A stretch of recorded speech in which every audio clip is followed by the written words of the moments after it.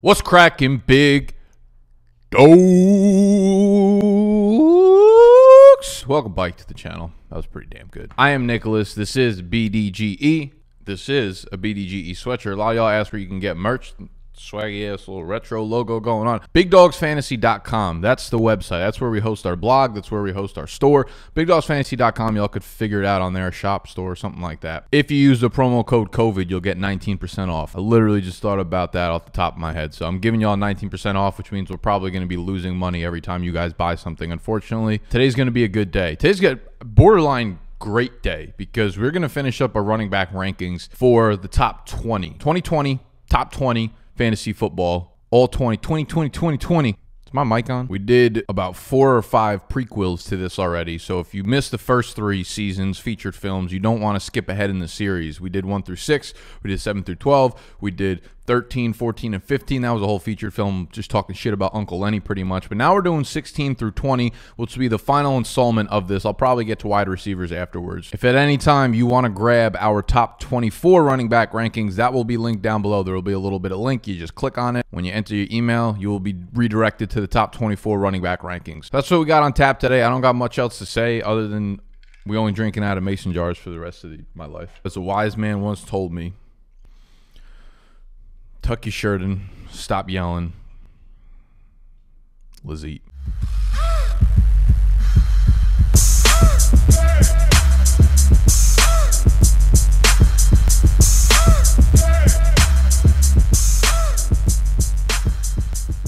As always, we got to give a little bit of love to the homies walking around right now with their AirPods in, listening via podcast only. Thank you for the review. I Smoke Weed Guy, Alex from CT, new listener. Been an FF degenerate for most of my life. Blown away at what you guys got going on here. Absolute fuego setup. I hope you guys blow up. But at the same time, I'll be using you guys as a secret weapon this year in my league, so don't get too big too fast. Never that. We don't outscale ourselves. Much love. P.S. Subscribe to YouTube as well. Shout out Mike and Noah. Let's get Noah a GoFundMe going or something for a mic. Love those guys. Fuck yeah. You know what? I'm going to set up a GoFundMe. So by the time y'all watch this video, that GoFundMe will be linked down below. Any little donation helps out. $1, $2, $1 billion, $1 zillion even would go a long way. So we're going to set up a GoFundMe to get Noah a new mic. I was actually, hold on.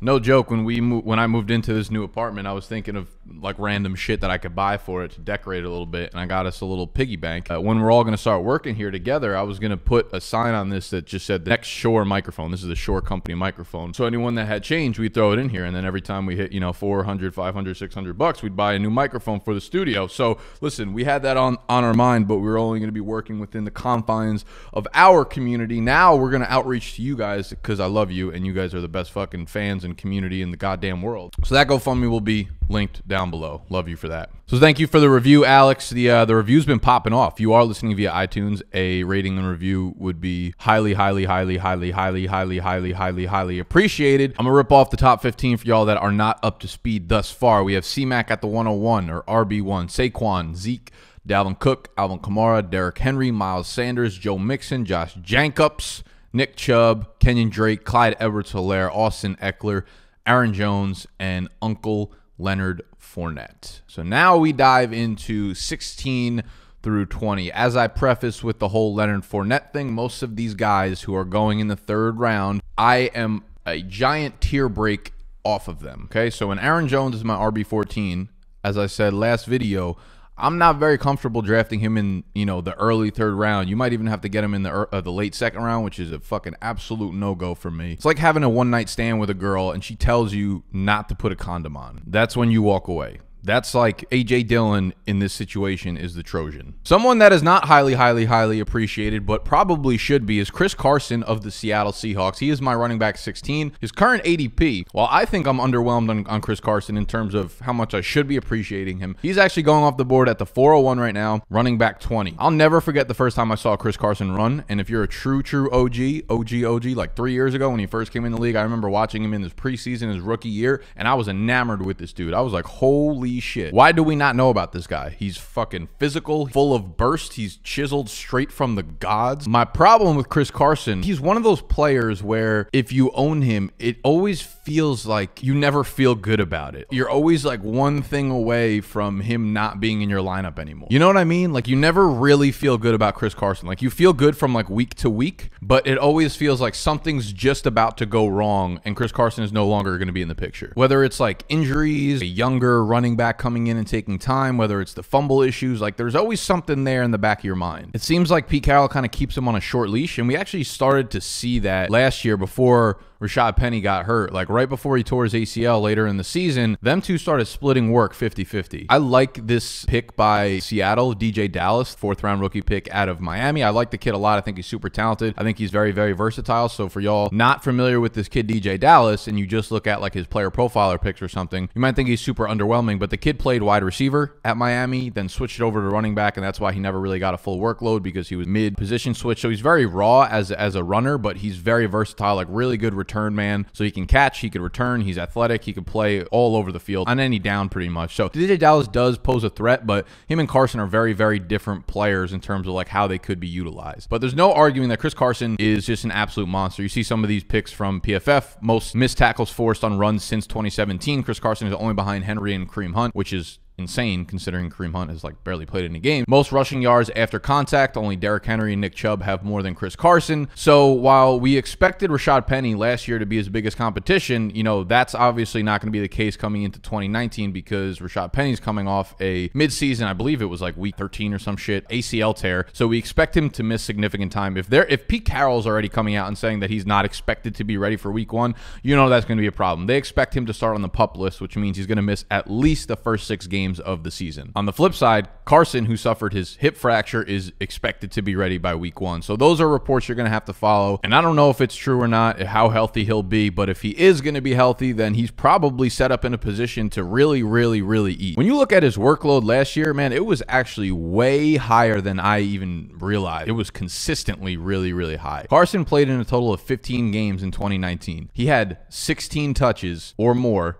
in 87% of the games. Now you see week 16 listed there. That was the week that he left in the second quarter with the fractured hip. If you take that out, right, like we don't want to use that against numbers to predict what he's going to do going forward. So you take week 16 out, that number of games and percentage of in terms of 16 touches or more, 93% of his games last year had 16 or more touches. You could see the column all the way to the right that's lit up in either green or red. That's the touch count for game to game. 86% of the games, he had 18 plus touches last year. And you could see the games where he had 16 or fewer touches, right? It was week 16 where he left with the hip injury. The other 2 games, in week 12 when he had 12 touches, that was the week that I know a lot of you guys probably remember this, when he fumbled on back-to-back plays. And then in week 3, he had 16 touches where he fumbled for the 3rd time in 3 weeks. So he started the season off fumbling and fumbling and fumbling.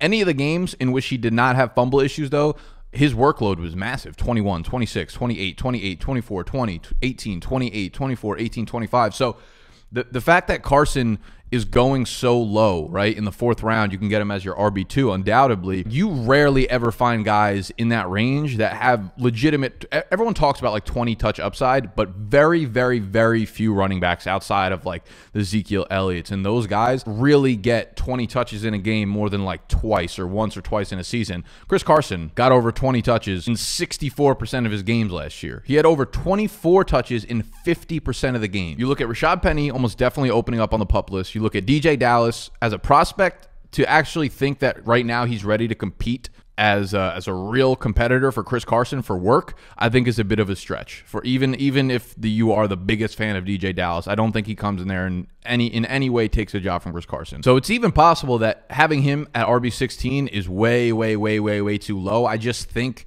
that when you factor in that, like, you know, fantasy is a feeling game too, man. You gotta feel your gut out a little bit.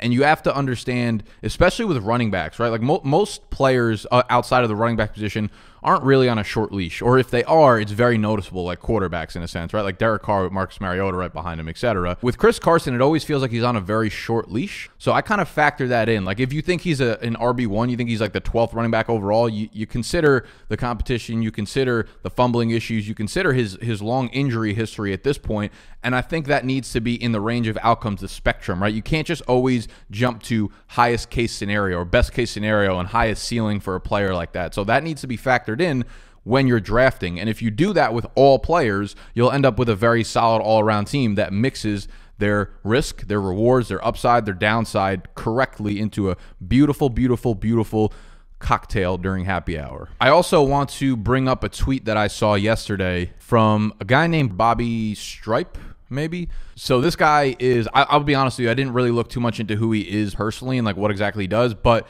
he is a functional training coach. And as you on his Twitter, he's working out with Patrick Mahomes. So I'm guessing he's like the physical trainer for a lot of high-end athletes. And he tweeted out yesterday, he said, an observation on athletes after reopening this week. So he runs like a training facility. They are dangerously out of shape. Usually out of 1,500 athletes a summer, we have about 4 that get faint. We had 7 today, and 2 of them passed out. So usually over the course of the summer, athletes come in way more in shape. And he said 4 of them, out of the entire summer usually get faint. He said individually they had 7 today, and 2 of them actually passed out in a mobility circuit. It was not hard or advanced work. So coaches, please be ready. The next tweet under that in the thread was, as we all know, social media posts of someone doing a drill isn't training. Can't fake it when you are back with your team. Those are the things that I talk about a lot. Like when you see your favorite player doing something in shorts, it doesn't fucking matter. It makes no difference whether or not your feet look quick or you can catch a pass on an open field in shorts with nobody covering you.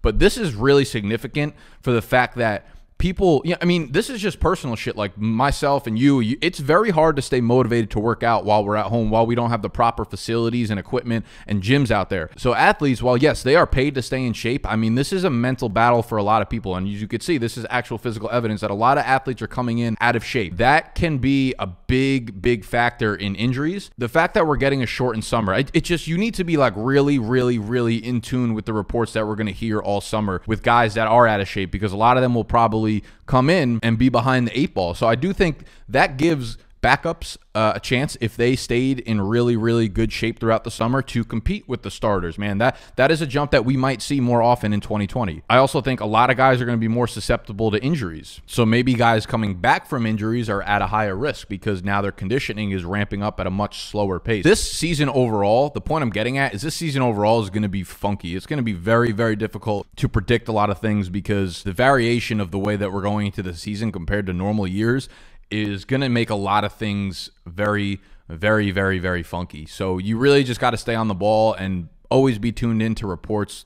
As I always say, the best thing you could possibly do for yourself as a fantasy person is to be on Twitter. Go on Twitter, sign up for a Twitter. You could follow me. If you follow me and then go look at all the people I follow, I only follow about 300 people. All of them are like fantasy related. So just go follow the people I follow. You will be in tune with what's going on into the fantasy world because you're going to need it now more than ever during this offseason. All right, so at number 17, we have another veteran running back. That is the newly signed Melvin Gordon to the Denver Broncos. He's currently going off the board at the 308, so the end of the 3rd round, RB 18. So in terms of actual running back rankings, I am higher on consensus, but he will definitely not be at the 308 on my board. This leads to the fact that Denver clearly, thinks and knows that Royce Freeman ain't it. But this is still going to be a committee in Denver. Like, I hate to be the one to break this to you, but Melvin Gordon is not getting that 20 touch a game mark. He's not hitting that. I would be surprised if he's even getting like 18 touches a game, to be honest with you. And I will continue to go on record with the fact that I believe at this point in their careers, Philip Lindsay is just a better runner. Not a better all-around running back, but a better runner. Melvin Gordon was brought to Denver because he brings a lot of traits to that backfield and just to that team overall that they did not have, right? He is an all-around back. He can run the ball. He's big. He's bruising if he needs to be. He can be elusive when he needs to be. Most importantly, he can catch passes. With Philip Lindsay, he is a very good runner. Extremely instinctual, extremely burstful, and can break away that big play.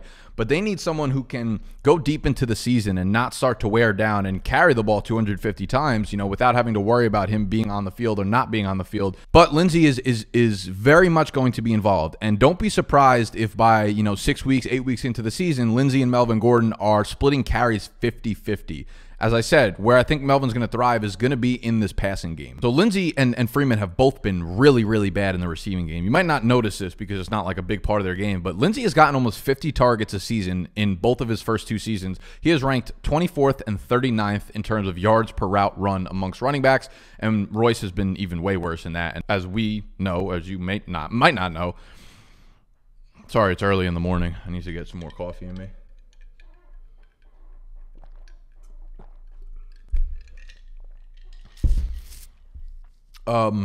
Yards per route run is one of the more predictive statistics in terms of like how good a player is in the passing game. And both of them have ranked very, very, very, very, very, very poorly. And this is where Gordon has thrived, right? He did not come into the league as someone who was hyped up for his receiving ability, but he has shown year in, year out to be a very, very, very valid pass catcher, very reliable out of the backfield. So this is what I think they were looking for in Denver. He also, again, gives them a bigger body to pair with Phillip Lindsay, especially down the stretch. Gordon makes sure that both of these guys will stay fresh throughout the majority of the season. This should be a much better offense overall. I think both of these guys, both Melvin Gordon and Phillip Lindsay, right now where Melvin Gordon's going, I don't think he's a value in drafts. I think Phillip Lindsay has been so forgotten about that he is becoming a value in drafts. Like I get him in best ball in like the 10th or 11th round, which is insane to me. And I think both of them have a chance to be very, very efficient in 2020. Their offensive line is actually very underrated for run blocking, and their offense is going to be way more high-powered. I don't want to just throw the word high-powered out there, but they're going to be presenting themselves with a lot more scoring opportunities in 2020 than they did in 2019. Just looking up how they loaded up the weapons, right? This draft, Jerry Jeudy, Cortland Sutton, KJ Hamler, Albert O, Noah Fant, Melvin Gordon, Phillip Lindsay. Like, they have a very formidable offense, and it's because they want to compete with the Chiefs, obviously. They know if they want to compete with the Chiefs in 2-3 years, they need to start building for it right now. So they're going to be a lot more explosive, opening up more scoring opportunities, but that offensive line, ranked 14th last year in run blocking per PFF. They ranked 11th in run blocking per Football Outsiders. They go ahead, they add Cushenberry from LSU in this draft. He's a plus run blocking lineman. But more importantly, they signed Graham Glasgow, previously the Detroit Lions, 4-year, $44 million deal in free agency. He was the 6th highest graded run blocking guard in the NFL last year. So at worst, they're going to be probably an above average run blocking offensive line. Maybe worth noting that the Broncos are reportedly one of the 3 teams in talks with Jason Peters. The offense as a whole, I think, is going to be just better under Pat Shurmur. He's not an offensive genius, but he definitely pushes the ball down the field more than they have in recent years. And I think all of the weapons that they've added to this offense just mean a better overall offense, which should be good for Melvin Gordon. So don't be surprised when Melvin Gordon catches 45 to 55 passes this year and scores, 8 to 10 times. I really, really like Melvin Gordon's outlook this year as a value play if he does drop in drafts. Right now, 3rd round is probably a little bit too rich for me. Not too rich for Le'Veon Bell, who held out and got the fat sack from the New York Jets last year. Completely tanked when it comes to fantasy football, but Le'Veon might be bike. Le'Veon could be bike.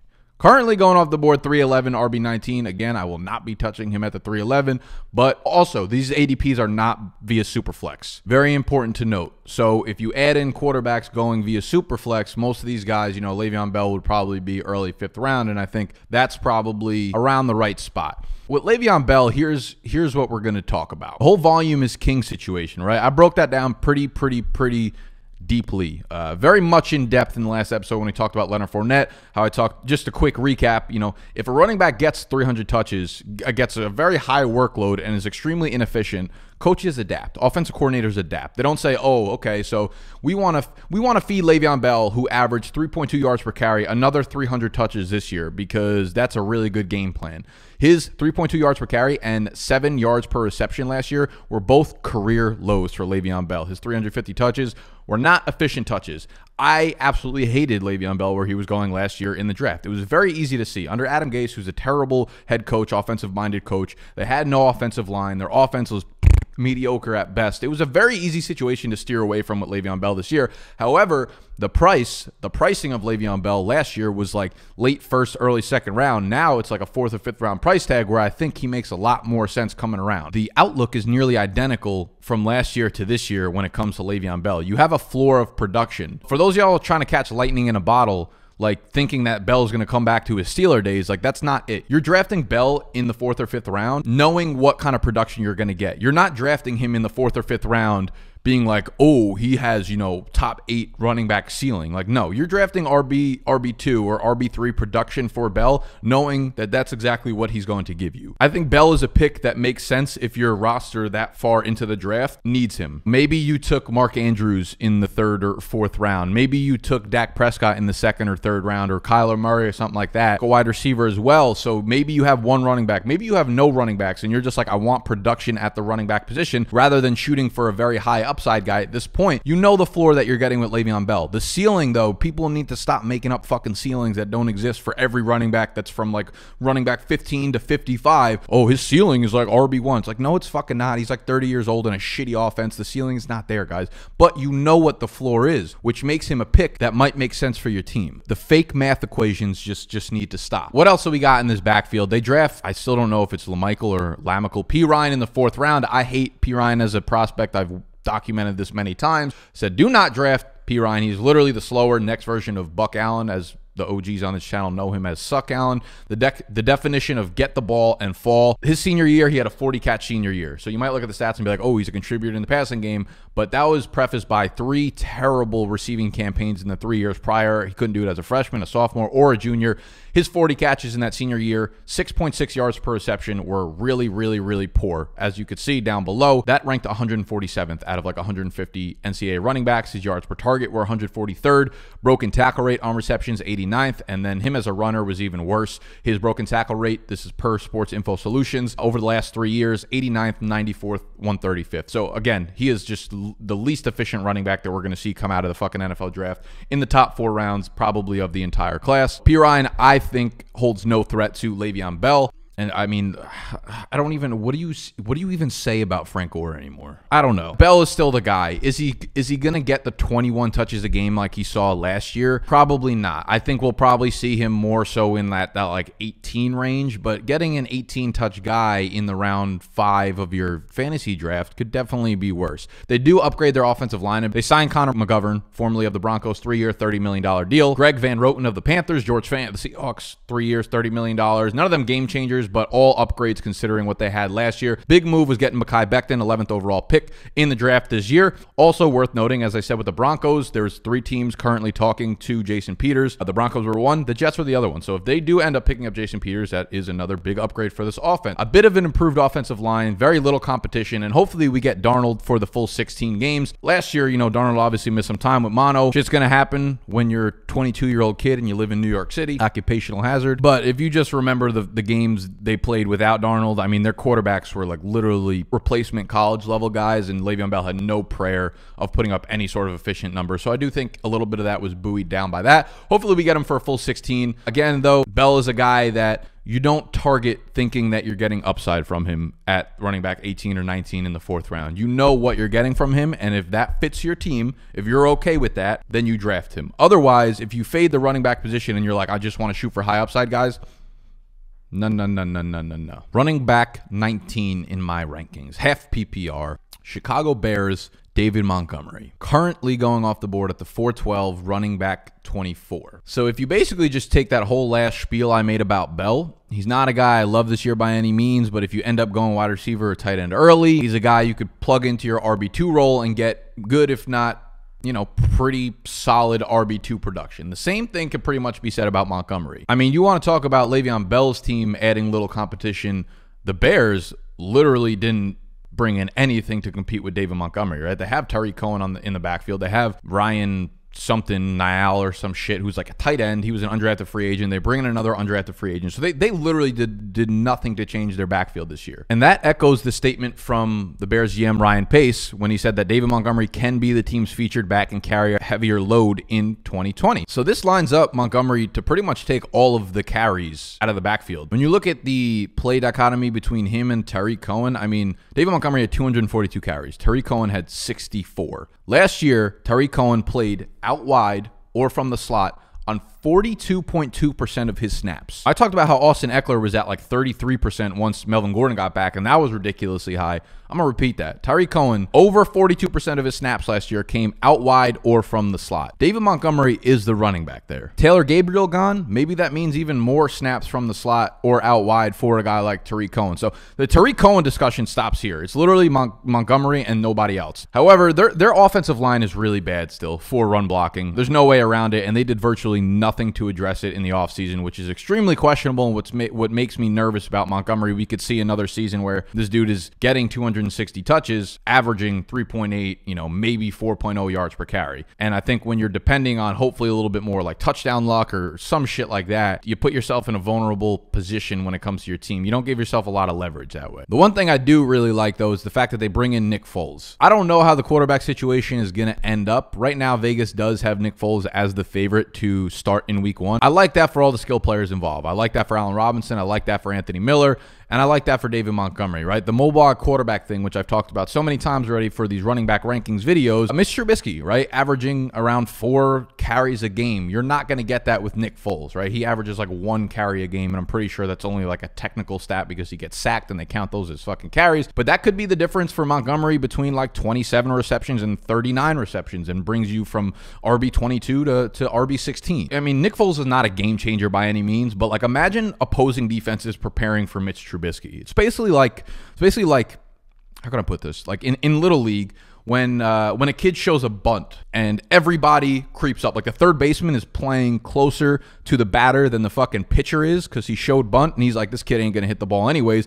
He's not afraid whatsoever of getting hit with a fucking line drive in the domicile. That's how defenses basically played against Mitch Trubisky last year. So Nick Foles, by no means is he a great quarterback, but he presents more of a difficult time for opposing defenses than Mitch Trubisky did. So I like that for David Montgomery. Overall, again, there are definitely concerns just given the offensive line, just given the offense as a whole. There's going to be problems there. David Montgomery does not really show burst. He's not someone who's going to pick up chunk gains and rattle off, 30-yard runs, 60-yard runs, or anything like that. So his ceiling is definitely capped. But just like Le'Veon Bell, the floor is there for he's almost guaranteed like 260 to 275 touches if he could stay healthy and stay on the field. And we have officially arrived at our final running back ranking in the top 20. So if y'all have enjoyed this video thus far, all I ask is that y'all hit the button that's similar to this, not the one that looks like this, please. I obviously put a lot of time and research and effort into these videos, so it's appreciative by me to see y'all fuck with it and enjoy it and dropping comments down below about what you think and, even arguing with me. I love those fucking comments because I win arguments every single time. But it's cute to see you guys argue with me. It really is. Yeah, so that thumbs up button is very much appreciated. If you subscribe to the channel, if you're new, that's also appreciated. We love to see the community grow. Speaking of community, if you want to join our Discord channel, that will be linked down below.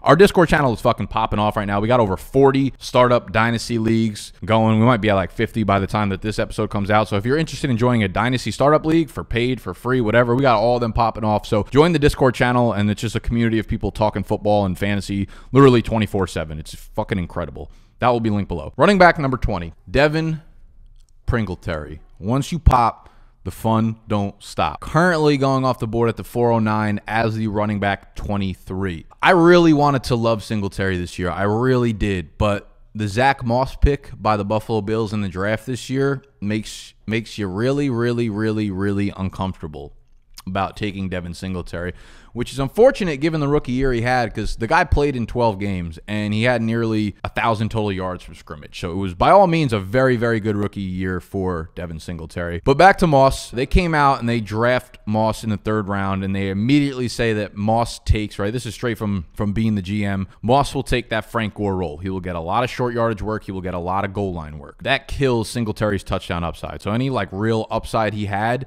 is fucking trounced by Zach Moss being on the Buffalo Bills. The Bills had 18 goal line carries last year. Frank Gore saw 11 of them. Josh Allen saw 5 of them, which left 2 for Devin Singletary. I think Singletary's touchdown upside is very much capped at like 5 or 6.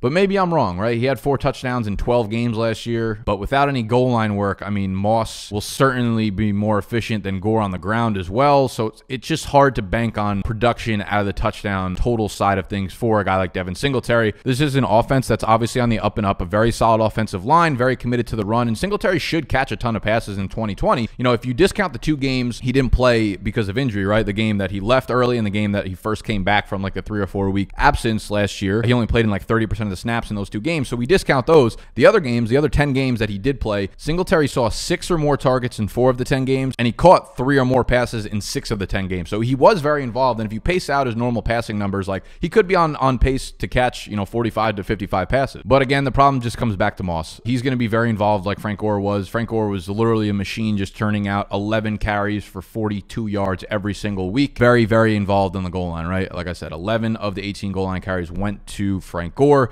Zach Moss is going to see probably those 10 to 12 carries right out of the gate and get the majority of the goal line carries. And you also are always going to be competing with Josh Allen down there as a mobile quarterback. He's someone who's going to run it on the goal line even when it's a passing play. I still think, you know, Singletary will probably see his 12 to 13 carries a game, have games where he gets 15, 16, 17 carries. But Stephon Diggs coming in as a true number one, they finally have like a real alpha on this team. He should command like 20 to 23% of the team's targets. And Buffalo was already one of the run heaviest teams in the NFL, right? 45% of their plays were via the ground, which was the 7th highest rate in the NFL. So overall the volume of targets might be capped for Singletary with Diggs coming in and just being a run-heavy offense. So it's an exciting player, but just not an exciting situation. So I hate to rain on the Singletary parade, but it just doesn't make much sense to me given that there's not a lot of room for his ceiling to come to fruition. Again, if y'all want the top 24 rankings, that will be linked right down below. Standard, half PPR, and full PPR, that was not available before, but now it is. So if you want all my running back 1s, all my running back 2 rankings, there's a link down below. Click it. It'll take you to a page. You throw your email in and bing, bang, boom, rankings in the room. That will also sign you up for our newsletter, which I'm really, really, really excited. Came out last week. It's our new weekly newsletter, letting you know everything that's going on behind the brand,